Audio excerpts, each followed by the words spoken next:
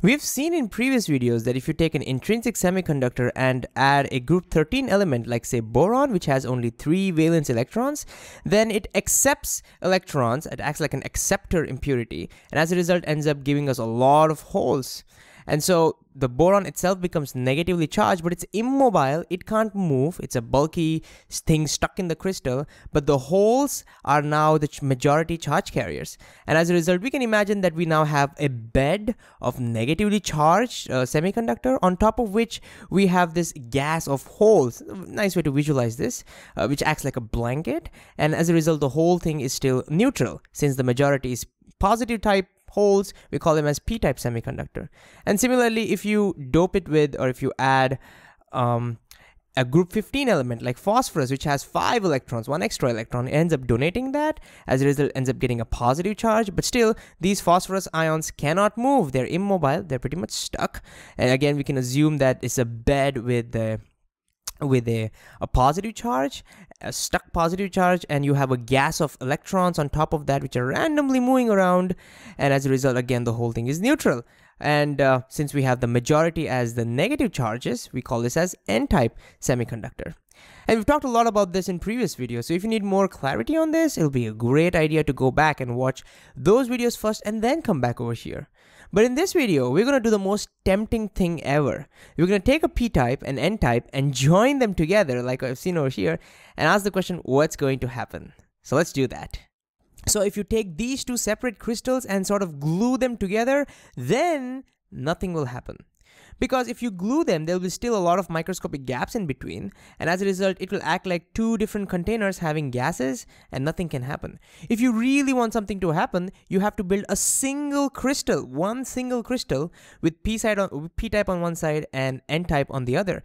And building that in reality could be a little bit complicated, but let's just assume that we end up doing that. And let's just stop this animation for a while. It's giving me a headache.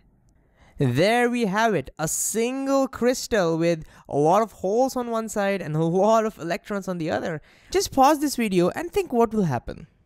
Now we might think that electrons and holes attract each other because one is negative, another one is positive, but this is wrong. This is a huge misconception. Don't think of it this way. Holes can't attract electrons because in reality, holes are not really particles. Remember, they are absence of electrons, they are vacant sites in covalent bonds. They cannot attract electrons, so don't think of it that way. A better way to think of them is as gases. Imagine that you have one kind of gas on one side of a container and another kind of gas on the other side of a container, and the partition between them is removed. What will happen? Well, we know what happens to gases. They end up mixing with each other, and we call that as diffusion. It's a random process in which particles end up moving from a high concentration region to a low concentration region. Since we have a lot of holes over here, these holes will end up diffusing into the n-type, and similarly, these electrons over here will end up diffusing into the p-type. But notice that diffusion can only happen over here. You wouldn't expect diffusion to happen over here. You wouldn't expect these holes to start moving like this because remember, there might be a lot of holes, but there is no difference in the concentration. And similarly, no diffusion over here. So diffusion is only happening very close to the junction. And notice, because of the diffusion, electron holes are coming very close to each other. And when they come very close to each other, we know that they end up destroying each other, recombination. And so right at the junction, those charge carriers are completely destroyed. What happens next? Well, next, we might expect the diffusion to kick in over here and here. We might expect these holes now to diffuse and these electrons to diffuse, and they might recombine. And eventually, as time progresses, we might expect all the holes, slowly and steadily, all the holes and electrons would have diffused into each other, mixed with each other, just like how gases would do, and they would have recombined and destroyed each other, removed all the excess holes and electrons. That would be extremely bad because we worked so hard to get to this point, right? Well, fortunately, that doesn't happen because there's one key difference between gas molecules and holes and electrons. We are dealing over here with charged particles, and as a result, all the holes and electrons won't mix with each other. This mixing will stop immediately. Can you think why that would happen? This is important. I want you to pause the video and think, but just look around and just see. Can you come up with a reason as to why all the holes and electrons won't mix together? Well, the secret lies over here. Notice due to the earlier destruction of charges, they have exposed the negative and the positive ions. And now as a result, when more holes try to diffuse over here, notice that these positive ions start repelling these holes. And as a result, when they try to go there, due to the repulsion, they can't make it and they have to turn back. They end up turning back. And similarly, when the electrons try to diffuse, I mean, forget about this hole, that's a minority, don't worry about that as of now.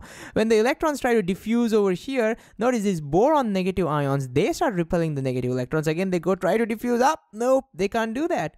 And so notice, because they have exposed these charge carrier, these immobile ions, the impurity ions, that acts like a barrier for diffusion.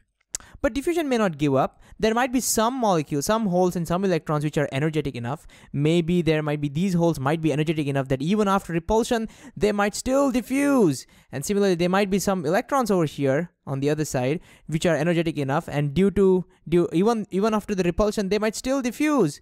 But notice, they might go over here and they might get, recombine somewhere. Similarly, these might end up recombining somewhere because there's so many places to recombine. But notice that the more they diffuse, more ions they expose, and they make it even harder for diffusion because the repulsion starts increasing. So I think we can see where this is going. As the diffusion continues, we see that more and more charges will get exposed, ions will get exposed, and as a result, diffusion might slow down and might eventually stop, right?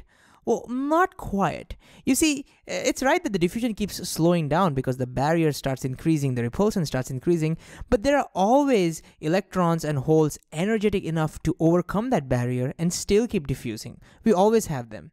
So what will happen eventually? Well, we've been ignoring the minority charge carriers far too long. Remember, in the p side, we have these electrons, over here and here, some few electrons, and on the n side we also have some holes. Well, we didn't talk about them so far, but what happens next, they play a key role in it. So let's focus on one electron. Let's say we take one minority charge carrier over here. Notice that nobody cares about that. Everybody's about diffusion. So it's just minding its own business. It's just doing, it's wandering around. It's pretty lonely. And suppose it enters into this region over here near the junction. Notice, because of this positive charge, it starts attracting the electron, and zoop, it goes into the n-type. It gets sucked into the n-type. And similarly, if you have, like, say, a minority charge carrier, let's say a hole, again, nobody cares about this. It can't diffuse. It's all about diffusion. Everybody's just focused on diffusion. It's lonely. The poor folk is just going over here, and finally, he enters over here, and now, notice the negative charge will attract the hole, and zoop, the hole will get sucked in. Can you see that there's a second kind of motion that's happening completely in the opposite direction?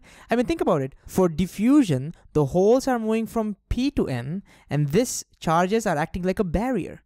But notice, for minority charge carriers, like a hole in this region over here, there was a hole over here, let's see, there was a hole over here. For the minority charge carrier, the motion is in the opposite direction, and this charge is actually aiding the motion. It's benefiting that motion. Can you see that? So there's a second kind of motion that's coming that's in the opposite direction of the diffusion.